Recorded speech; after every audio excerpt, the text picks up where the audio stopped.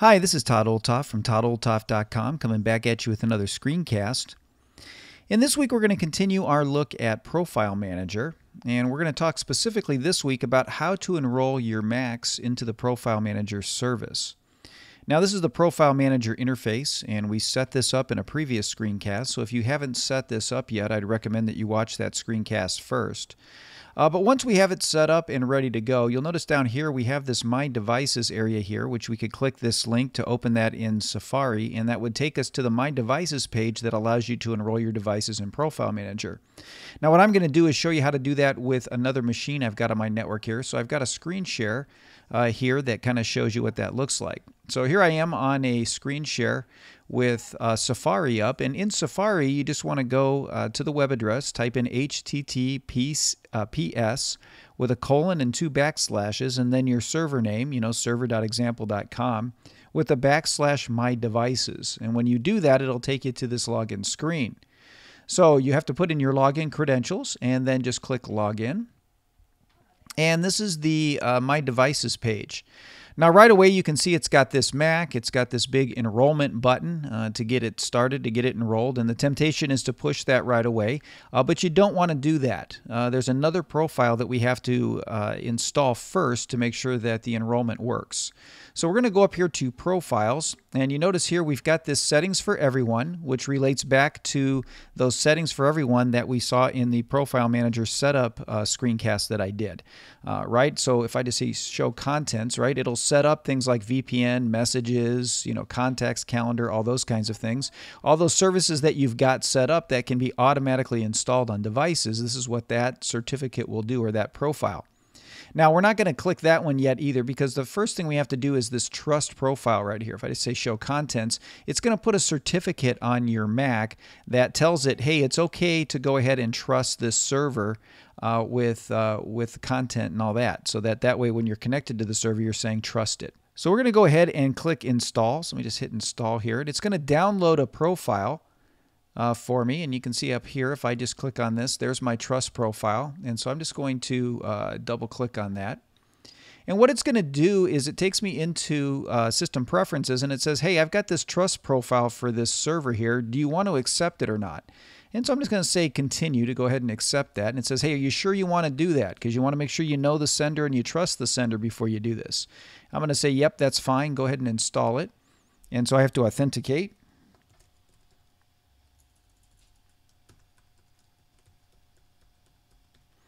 And once I do that, I say OK. And now it's installed that certificate, and here it is. It's got the certificate right here under my profiles. And one of the things you'll notice, if I just come back here, is that it adds this new profiles area right here. So if I just click on this, it takes me back into this profile. And so I'm all set and ready to go. Now you notice it has this little red unsigned, doesn't know who we are, that kind of thing. I know it's my certificate because it's from my server, so I'm okay with it. I didn't purchase a certificate by a third-party verifier or anything like that. Okay, now we're here back on Safari, and so we've already installed the Trust certificate. So if I just go over to Devices, now I can enroll this Mac because I've already installed that Trust certificate, so I know I'm good to go. So I'm going to go ahead and hit Enroll here, and it's going to do a similar thing. It's going to download another set of certificates. If I just click on this, you can see I've got my MDM Profile Mobile Config.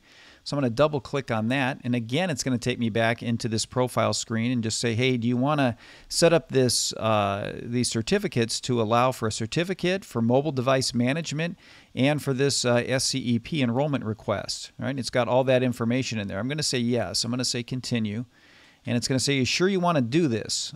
Because the admin will be able to remotely administer the Mac, and that's what we want to do. That's why we're enrolling it in Profile Manager in the first place. So I'm going to say install.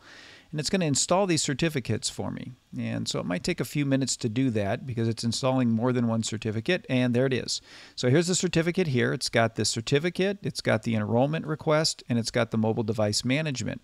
So those profiles are all set and ready to go. Now, if I ever needed to get rid of these certificates, I could always just click the minus here, and then I'm unenrolled. It would just take the profile off, and I'd be done with it, and I wouldn't have to worry about that at all. So now I've got all of that enrolled. So let's go back into Safari now and see what it looks like. Okay, so now that we're back inside Safari, you'll notice that it has recognized that I'm enrolling a MacBook. You'll notice it's got the serial number information right here. And just from this screen, my users could lock their Macs or they could wipe their Macs. Just by logging into this My Devices screen, it would take care of it just like that. They could also at any time just remove, right here, if I just click remove, that would remove this particular device from the server and all the profiles would be removed and it would no longer be enrolled in Profile Manager. Now once they've got this, if they wanted to come back on profiles, they could just click this settings for everyone and install this particular profile to go ahead and make all of those settings effective on the Mac itself. And so let me show you what that would look like to do that. I'm going to hit this install button here. It's going to do another download. And we're just going to come in here and I'm going to double click on the settings for everyone mobile config. And you say, hey, sure you want to install this because it's going to install all of these different services, right? It's going to install Address Book. It's going to install the OS X server account, the calendar account, the VPN service, and all of that. And if I just say show profile here, you can see it'll give me information on all of this, right? It's just telling me what it's going to install. Now, once I use this to install that in here, then it's going to go ahead and put all of those different settings in there just the way I have it. Now, because I've already demonstrated how these different settings work and I've already installed most of them manually, I'm not going to do this. I'm going to cancel this so that it doesn't install. But I just wanted to show you that you could do this from Profile Manager all in one shot. So I'm just going to go ahead and cancel and not install that, and then nothing's been done and we're fine. So let me just go back in here to Server. Okay, so that shows you how to enroll your devices, roll your Mac into your Profile Manager. If I was just to click here, let me just click on this Profile Manager, open Safari, and it's going to get me to the login screen here. Let me just click Login. And so now we're all logged in here, and if I go to Devices, you'll notice now my MacBook is showing right here and it's enrolled and ready to go in Profile Manager. So you can do that now for all of your Macs and you'd be able to manage them. And we're going to go into more detail on how to manage them here on the server.